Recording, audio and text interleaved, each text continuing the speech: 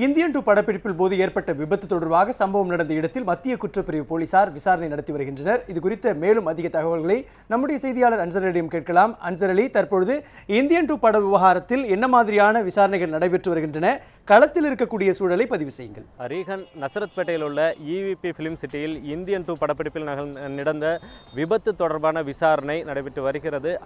விசாரணை அதிகாரி இன்னும் சற்று நேரத்தில் வரவுள்ளார். ஏற்கனவே கிரேன் உரிமையாளர்கள், கிரேன் ஆபரேட்டர் உள்ளிட்டோர் வந்திருக்கிறார்கள். 10:30 மணி அளவில் இந்த படப்பிடிப்பில் விபத்து நிகழ்ந்தபோது இருந்த 23 பேருக்கு சம்மன் அனுப்பப்பட்டிருந்தது. இதில் சங்கர், லைக்கா நிறுவனம் உள்ளிட்ட 23 பேர் ஆஜராக இருக்கின்றார்கள். இயக்குனர் சங்கர் இன்னும் வரவில்லை. அதேபோல விசாரணை அதிகாரி நாகஜோதியும் இன்னும் சற்று நேரத்தில் வரவுள்ளார். ஏற்கனவே சிலர் உள்ளே சென்றிருக்கிறார்கள்.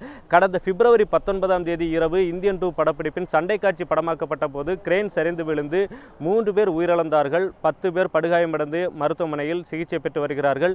இது தொடர்பான விசாரணை மத்திய குற்றப்பிரிவுக்கு மாற்றப்பட்டது. அதன் பிறகு கடந்த பிப்ரவரி 27ஆம் தேதி இயக்குனர் சங்கர் காவல் ஆணையர் அலுவலகத்தில் உள்ள மத்திய குற்றப்பிரிவு அதிகாரிகளிடம் ஆஜராகி விளக்கமளித்தார்.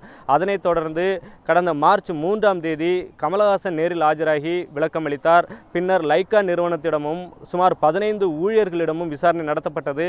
இதனைத் தொடர்ந்து EVP ஃபிலிம் சிட்டியில் விபத்து நடந்த அந்த நிகழ்விடத்தில் நடித்து காட்ட சொல்லி மத்திய குற்றப்பிரிவு அதிகாரிகள் சம்மன் அனுப்பியிருந்தார்கள். அந்த சம்மன் 24 பேருக்கு, நடிகர் கமல், இயக்குனர் சங்கர் உள்ளிட்ட 24 பேருக்கு அனுப்பப்பட்டிருந்தது. இந்நிலையில் நேற்றைய தினம் நடிகர் கமல்ஹாசன் தன்னை காவல்துறையினர் நடிக்க சொல்லி வற்புறுத்துவதாக உயர்நீதிமன்றத்தை முறையீடு செய்தார். அந்த முறையீட்டின் அடிப்படையில் கமல்ஹாசன் நேரில் ஆஜராக விலக்கு அளிக்கப்பட்டிருக்கிறது. விசாரணை அதிகாரி நாகஜோதி இன்னும் சம்பவ இடத்திற்கு வரவில்லை. அதே போல சம்மன் அனுப்பப்பட்டவர்களில் இயக்குனர் சங்கரும் இன்னும் வரவில்லை. கிரேன் ஆபரேட்டர்கள், ஊழியர்கள் மற்றும் கிரேன் உரிமையாளரின் வழக்கறிஞர்கள் என சிலர் வந்திருக்கிறார்கள். அதே போல இந்த பகுதியைச் சேர்ந்த காவல்துறையினரும் மத்திய குற்றப்பிரிவு காவல்துறையினர் சிலரும் வந்திருக்கிறார்கள்.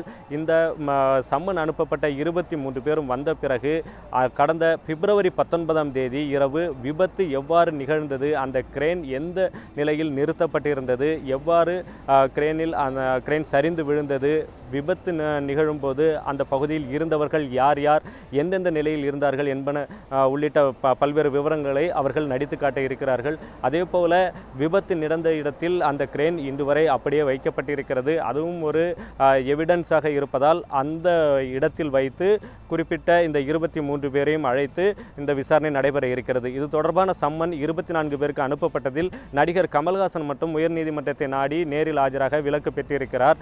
எனவே 23 பேர் இன்று ஆஜராகி அது தொடர்பான நடித்து காட்ட இருக்கிறார்கள்.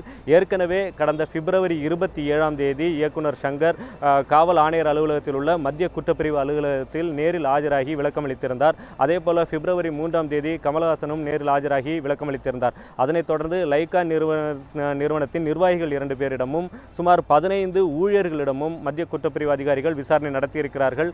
இந்த 4 கட்ட விசாரணைக்கு பிறகே இன்று நிகழ்விடத்தில் வைத்து நடித்து காட்டும் இந்த விசாரணை நடைபெற இருக்கிறது. ரீகன்.